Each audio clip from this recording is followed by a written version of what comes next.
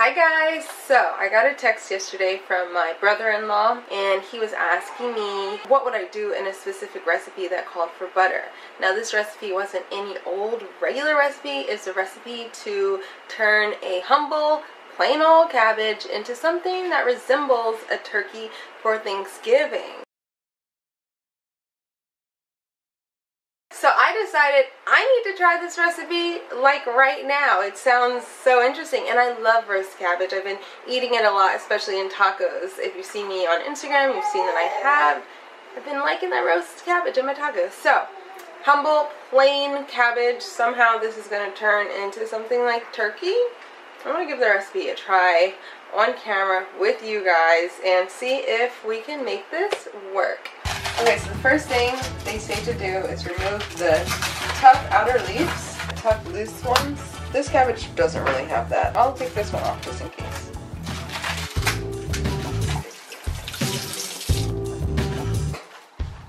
The ingredients are very simple. You have your cabbage. It calls for dairy butter. So we're going to use a vegan butter. This one is from Country Crock. I also have Earth Balance, or I was thinking I could just use oil, but since I have so much vegan butter, I'm going to use this. Vegan butter, salt, pepper. That's it. So I'm just going to mash it in a bowl with a fork.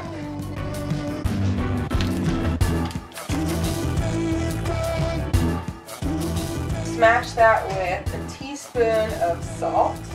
Seems like a lot. Wow. It's like almost as big as the cabbage.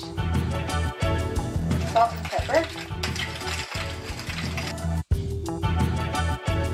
Stab the cabbage about 10 times. Stab. Wiggling each puncture around. Alright, so we got all of our holes. Use your fingers to slip blobs of seasoned butter underneath the outer leaves.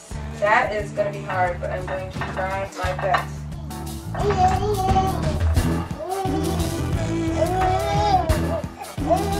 Well, it's easy to put on the outside. The woman said, don't let the leaves tear. Lady, what kind of cabbage were you using if the leaves don't tear? It's like one leaf covers the entire head of cabbage, and then the other leaf, I don't understand. Okay, in the very end, after you put it under the leaves, which clearly I didn't do, you're supposed to just put the rest of the butter just on the outside of the cabbage. I actually bought 2 cabbages because I figured I may have to try more than once. There you go.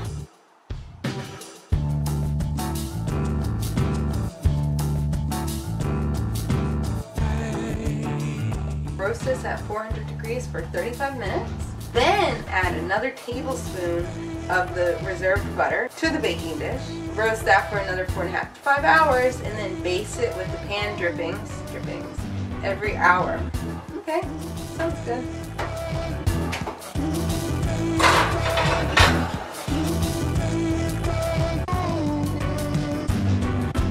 Okay, now we're going to take it out. Oh, it smells good. Oh.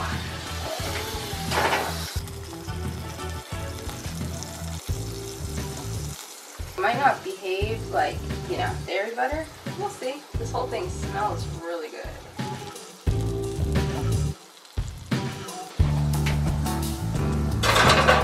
Reduce the heat to 250. So, 250. Come back to this in 59 minutes and 53, 52, 51 seconds.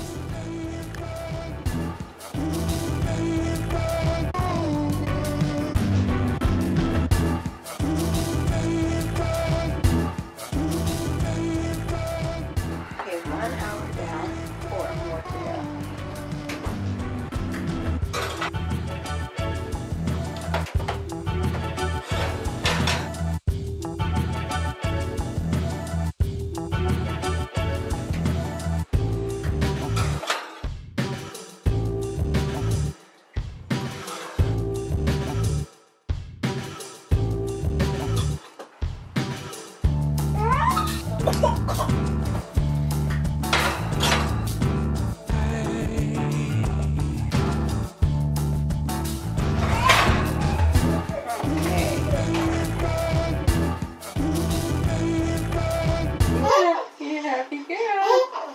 so it's been 5 hours. Actually, this process started 5.5 hours ago.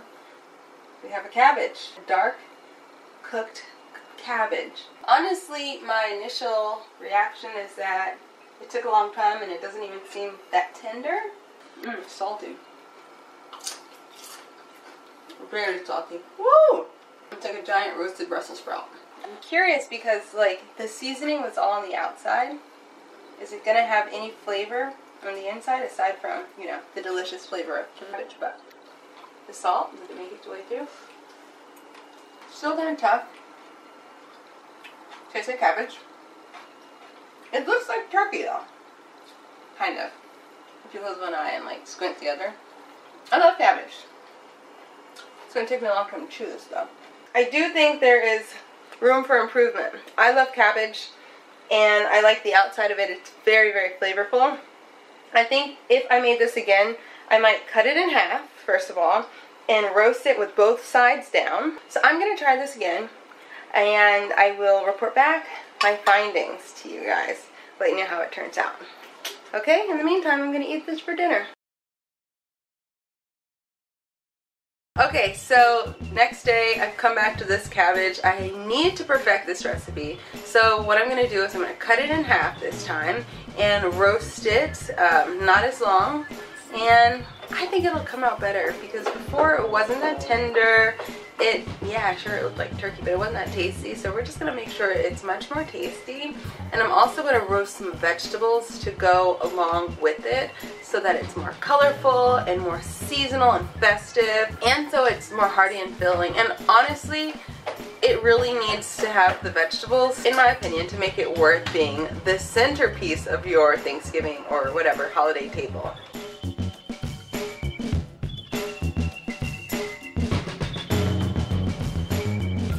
Here are our cabbages right out of the oven. So I like where this new cabbage plant is going, cutting it in half. I ended up cooking it last time. It was in the oven a total of 3 hours. It's not as crispy on the outside as the other one was, but I think that's okay.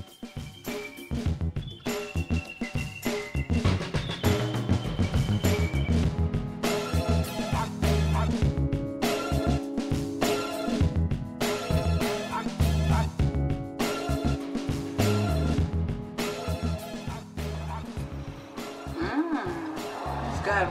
Tender. Where the other one was like the dry white meat from turkey, this one is like the juicy dark meat.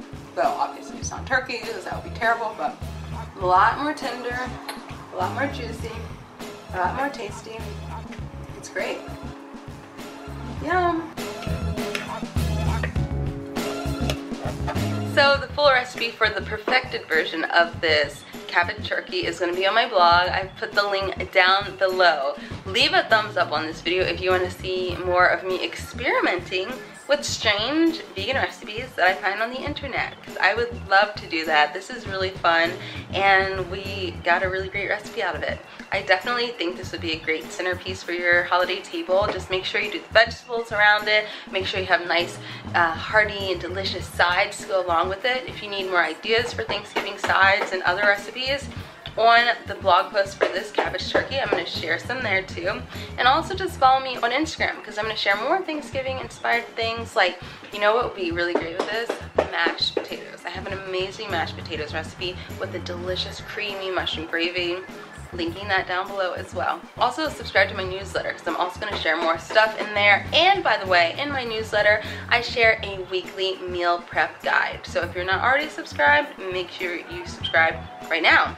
Okay, and last thing, while we're talking about the holidays, make sure you purchase my meal from Whole Foods. I created the vegan holiday meal for Whole Foods, and you can pick it up at any Whole Foods around the country or in Canada. Just make sure you order it online, and you can pick it up for Thanksgiving or Hanukkah or Christmas or Kwanzaa or any other holiday you celebrate around this time of year. It's super delicious. Even if you do want to cook, I highly recommend getting my meal too. But if you don't want to cook for the holidays, look, you don't have to. Whole Foods did an amazing job executing it. It's so delicious. I love it, okay? So make sure you check that out. Oh, I have to plug my cookbook as well. There are more really great Thanksgiving and holiday recipes in there too. Lots of good desserts as well, okay? Thank y'all for watching. I'll see you next time. Bye!